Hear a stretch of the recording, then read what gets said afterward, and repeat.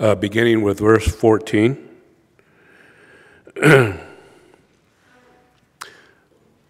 Romans chapter 5 and verse 14. Death reigned from the time of Adam to the time of Moses, even over those who did not sin by breaking a command, as did Adam, who was a pattern of the one to come. But the gift is not like the trespass, for if the many died by the trespass of the one man, how much more did God's grace and the gift that came by the grace of the one man, Jesus Christ, overflow to the many? Again, the gift of God is not like the result of the one man's sin. The judgment followed one sin and brought condemnation, but the gift followed many trespasses and brought justification. For if by the trespass of the one man death reigned through that one man, how much more will those who receive God's abundant provision of grace and of the gift of righteousness reign in life through the one man, Jesus Christ? Consequently, just as the result of one trespass was condemnation for all men, so also the result of one act of righteousness was justification that brings life for all men. For just as through the disobedience of the one man the many were made sinners, so also through the obedience of the one man the many will be made righteous. The law was added so that the trespass might increase, but where sin increased, grace increased all the more. Amen. So that, just as sin reigned in death, so also grace might reign through righteousness to bring eternal life through Jesus Christ our Lord. Amen. May God bless the reading of His Word. Good morning, Mesa Church. Good to see you all. What a weekend this has been. I am telling you what, it has been so incredible. I got to attend my first high school football game, Arizona style, Friday night. It was awesome. I had so much fun. Transported me back to my youth ministry days, and it was great. Catherine Murphy cheers for Gilbert Christian, and got to go out Friday night on a lovely evening. I mean, lovely. It was so nice. I have not experienced Arizona football when it's 106 degrees outside, so I was really grateful for the cooler weather, and that was fun. Got to go to a little talent show last night. I've just been immersed in Arizona culture, and it's really fun. I'm going to tell your next preaching candidate, just move here. Don't even question it, right? It's just a great place to live, great place to be. I want to go ahead and dive right into the text this morning. We're going to be really looking and reading actually quite a bit of scripture from Ephesians chapter 2. So if you've got your Bibles, please take those out. Have them close by. If you got a pen or a pencil, please be prepared to take some notes. I want to give credit where credit's due. A few years back, I actually heard a sermon on this text from a gentleman named Pete Chiafalo, and it was one of the most brilliant exposés of Ephesians chapter 2 that I've ever heard. And I heard that sermon, I think it's like 10 years ago now, and he made two primary points. I'm going to make four today, but he made two.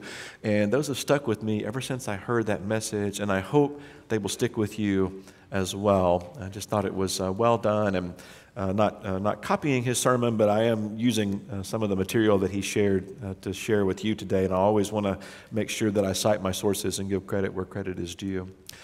We're going to jump right into Ephesians 2. I'm going to begin reading at verse 1 today, and again, please ask you to follow along in your Bibles. As for you, you were dead in your transgressions and sins, in which you used to live when you followed the ways of this world and of the ruler of the kingdom of the air, the Spirit who is now at work in those who are disobedient. All of us also lived among them at one time, gratifying the cravings of our flesh and following its desires and thoughts. Like the rest, we were by nature deserving of wrath.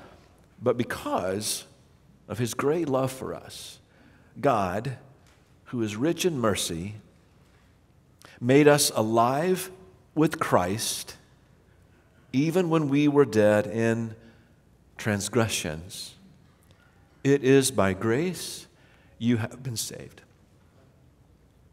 And God raised us up with Christ and seated us with him in the heavenly realms in Christ Jesus, in order that in the coming ages he might show the incomparable riches of his grace, expressed in his kindness to us in Christ Jesus. For it is by grace you have been saved, through faith.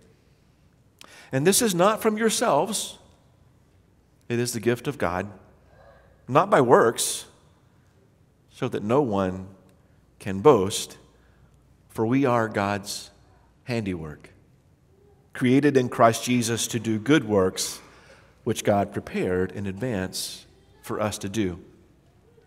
Therefore, remember that formerly you who are Gentiles by birth and called uncircumcised by those who call themselves the circumcision which is done in the body by human hands.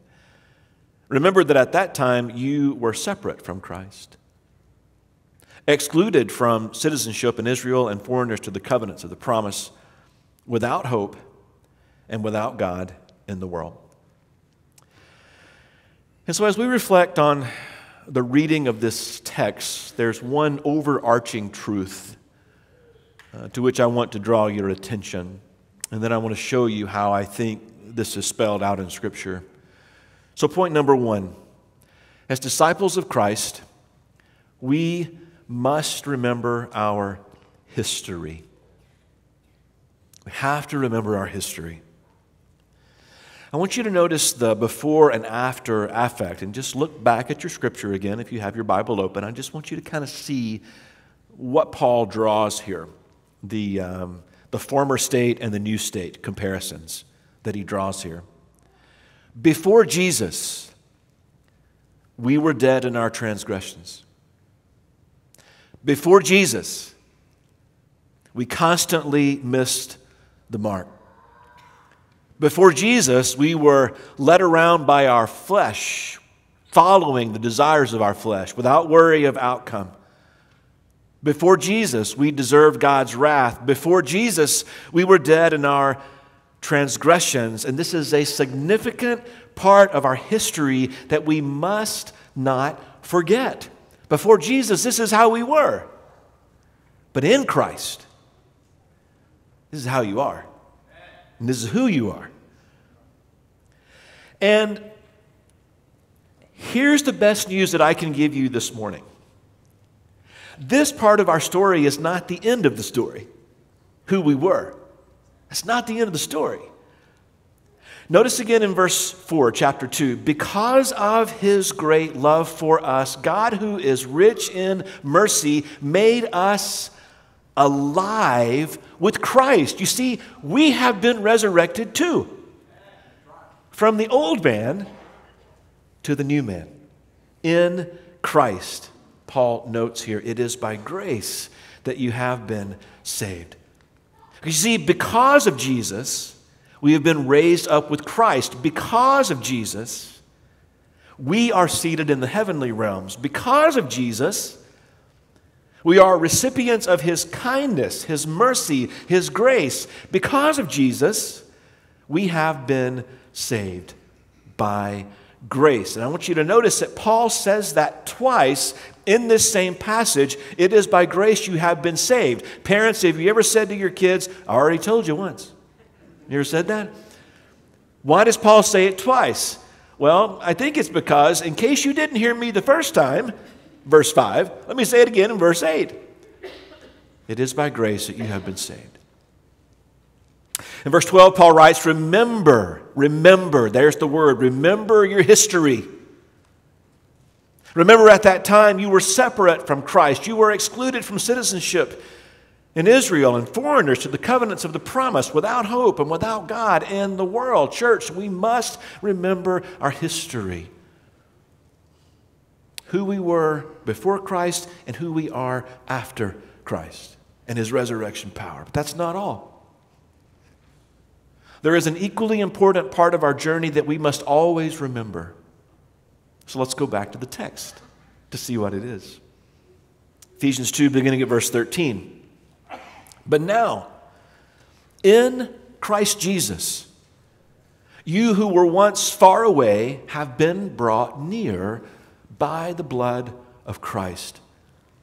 For he himself is our peace, who has made the two groups one and has destroyed the barrier, the dividing wall of hostility, by setting aside in his flesh the law with its commands and regulations. His purpose was to create in himself one new humanity out of the two, thus making peace.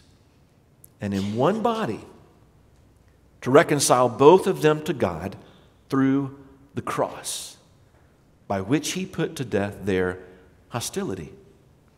He, that's Jesus.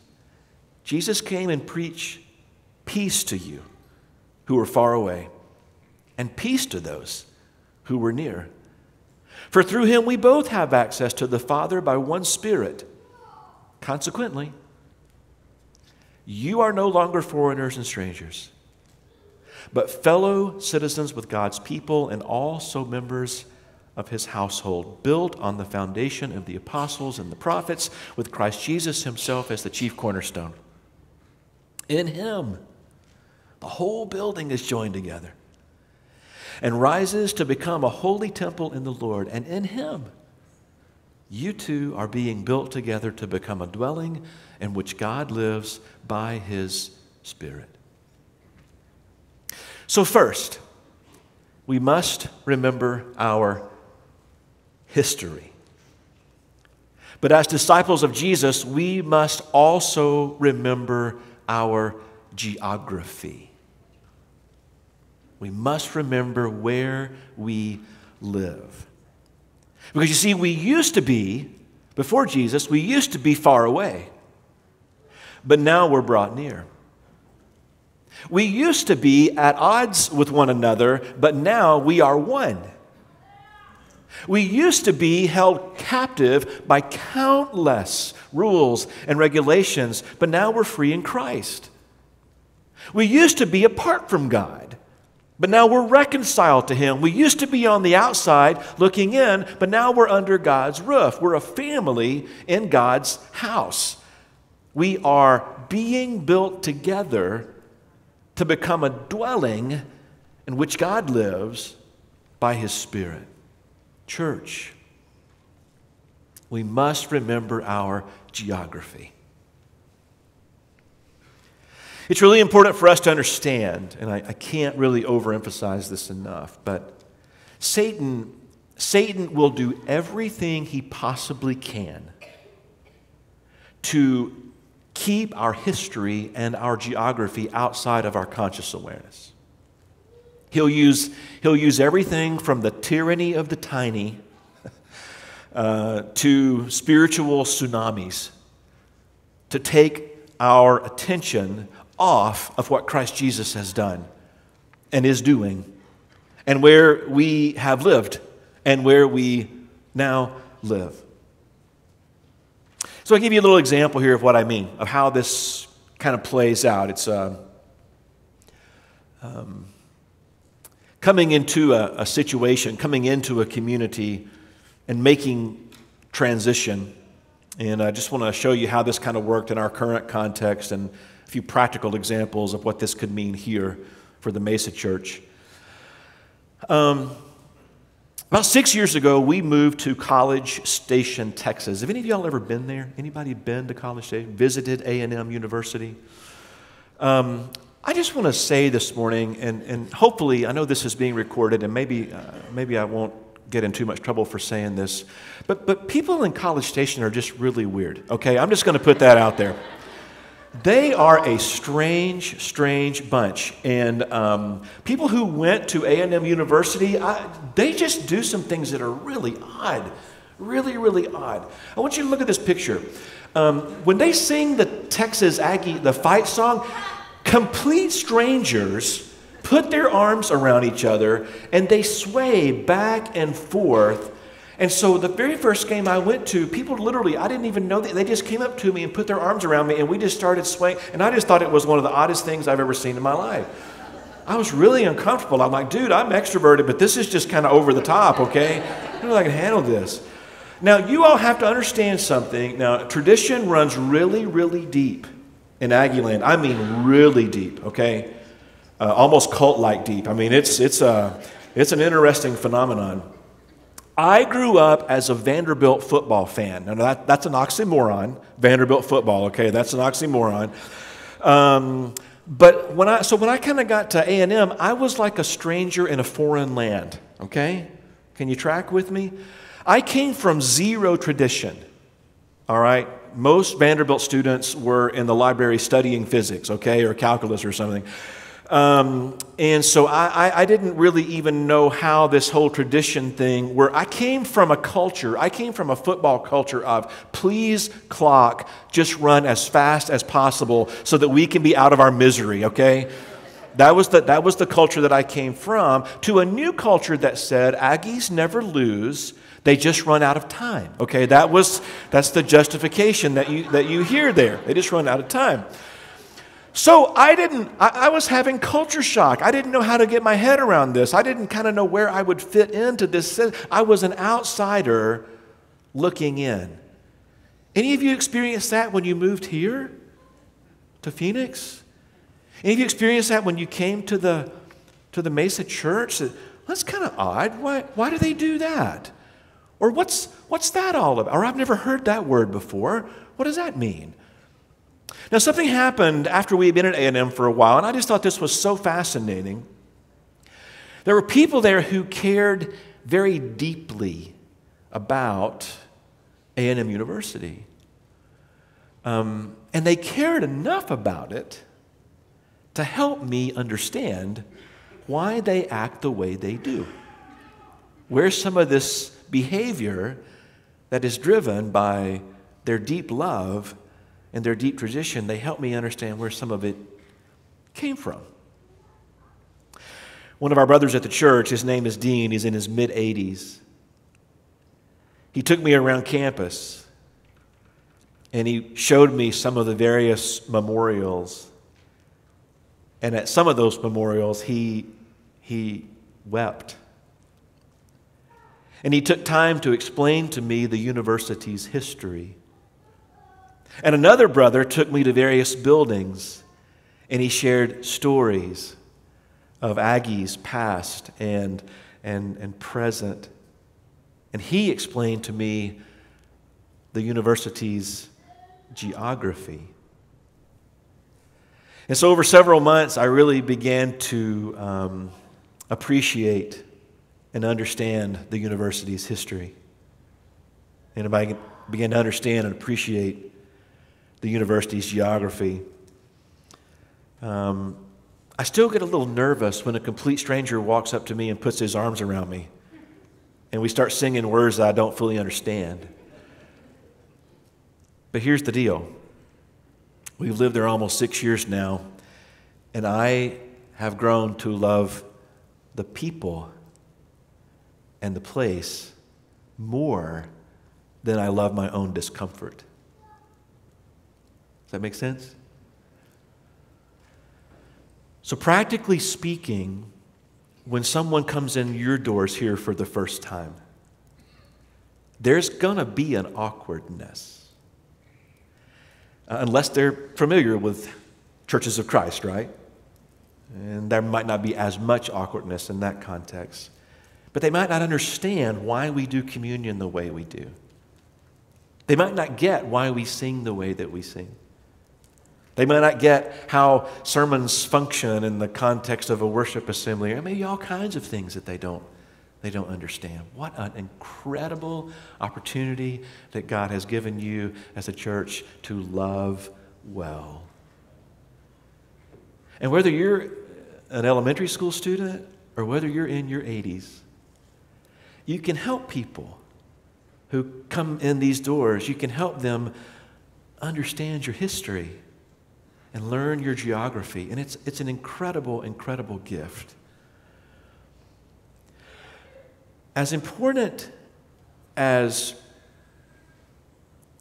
a university's history is, or a university's geography, As important as a church's history, a local church's history, and a local church's geography, as important as those things are, it's incredibly important that we understand our history and geography in Jesus, because that's a history and a geography that Satan wants to take from us.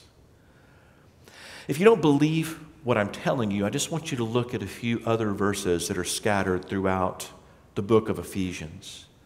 We mentioned this last Sunday morning, from the last part of verse 19 through verse 21, that power is the same as the mighty strength he exerted, the power of God through Christ, when he raised Christ from the dead and seated him at the right hand in the heavenly realms, far above, and I want you to notice what I have circled here, all rule and authority, power and dominion, and every name that's invoked, not only in the present age, but also in the one to come.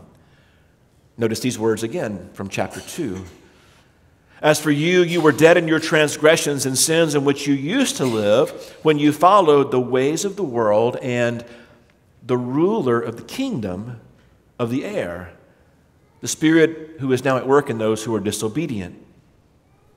2 weeks from today, when we're in chapter 3, we're going to see this passage from chapter 3, verses 10 and 11. His intent was that now, through the church, the manifold wisdom of God should be known to the rulers and authorities in the heavenly realms, according to his eternal purpose that he accomplished in Christ Jesus our Lord. Ephesians chapter 4, verse 27, and do not give the devil a foothold.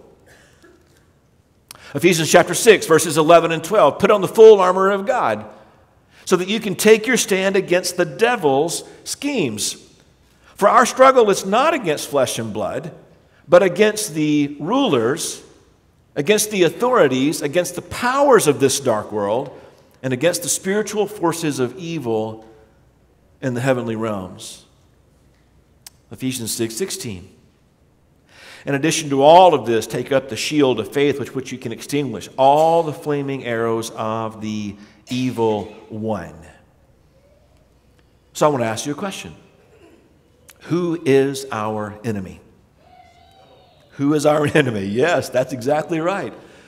Paul spells out how the devil manifests himself through multiple powers and authorities and beings and demons. And he uses this language. He talks about rule and authority, power and dominion, the ruler of the kingdom of the air, rulers and authorities in the heavenly realms, the devil, powers of the dark world, spiritual forces of evil, the evil one himself. Now, some of these terms are neutral, and they may apply to actual physical rulers or authority, but some of these are clearly forces of darkness, unseen agents of Satan, who are about basically one thing, and that's wreaking havoc in this world. Note again from Ephesians chapter 6 and verse 12, for our struggle is not against flesh and blood, but against the rulers, against the authorities, against the powers of this dark world, and against the spiritual forces of evil in the heavenly realm. There is a Greek word that is used here that is not used anywhere else in the entire Bible. Not in the Septuagint, in the Old Testament, not in the Greek text in the New Testament. It is the word cosmokrateros. It's actually really hard for me to say, cosmokrateros. Let's shorten it a little bit and let's just think cosmocrats, okay? The cosmocrats. And it's used here to describe rulers. There is not one cosmocrat. The Greek word is plural. There are many cosmocrats. They are evil. They're so evil, in fact, that they require the whole armor of God to hold at bay. Now, they've already been defeated, but only the faithful in Jesus can fully withstand their influence. Only the faithful in Christ can fully withstand their influence. Have you ever watched the news and thought to yourself, that person has lost his mind? Or that person has lost her mind? You ever thought that? There may be some truth to that. Now, I can laugh about it, I can laugh it off, but there may be something perhaps that we understand that perhaps that person has indeed lost his spiritual mind. or she has lost her spiritual mind. And I believe that that can happen because the cosmocrats are always whispering. They're always lying. They're always trying to deceive you. They're always trying to make you forget your history, and they're trying to make you forget your geography. If we read this passage as rendered in the Message, this is no afternoon athletic contest that we'll walk away from and forget about in a couple of hours. This is for keeps. A life or death fight to the finish against the devil and all his angels. Church, as disciples of Jesus, we must not forget our history, we must not forget our geography, and we must remember who the real enemy is. The real enemy is not sitting in these pews. The real enemy is the devil and his agents of darkness. Here's my translation of Ephesians 6. I kind of tried to break the Greek down and put it in terms that help me understand the heart of what Paul is trying to say here. Our fight is not against each other. That's the very thing Satan wants. Open your eyes. The fight for our very souls is against unseen spiritual forces who have one goal in mind: total destruction. And I believe the world bears witness to that, does it not?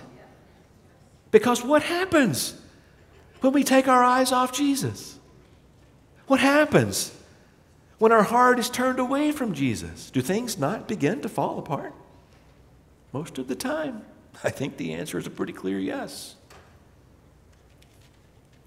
F.F. Bruce writes about these powers in the unseen realm, these rulers, these authorities. And he notes, they will do their best to reclaim the people of Christ for their own dominion, but their attempts will be fruitless if, and this may be one of those times that the word if is a whole lot bigger, if the people of Christ resist them with the spiritual resources which are now placed at their disposal. Only spiritual resources can prevail against them, for they themselves are spiritual forces, and forces of evil at that. So if you ever wonder why, when you're tempted, you hear these voices in your head that say, go on, it's not so bad. Or, I don't think anybody's ever going to find out about this one.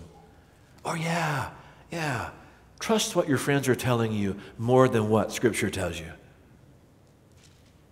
Where does that come from? I don't think it just comes from flesh and blood. I think there's something else out there. Either we believe Paul or we don't.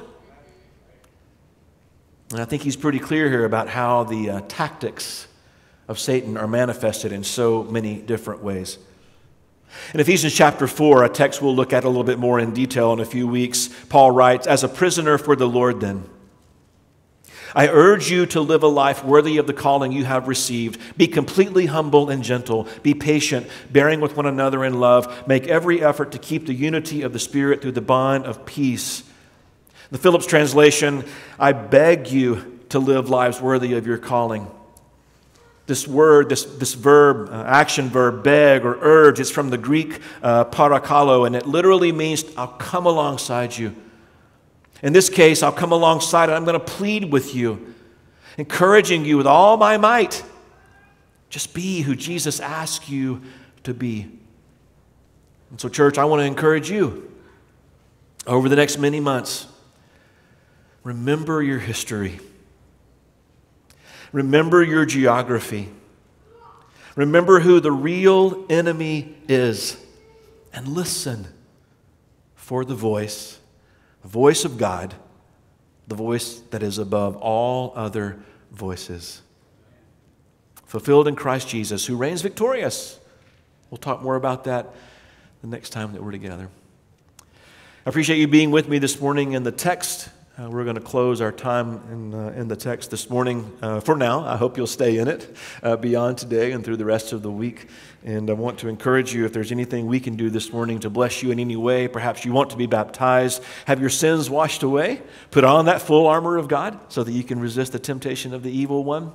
And perhaps you need prayer this morning, or just for any number of reasons. We're not going to judge what that's about, but if you do need prayer this morning, a couple of the shepherds will be up front, and we're going to stand together, we're going to sing together.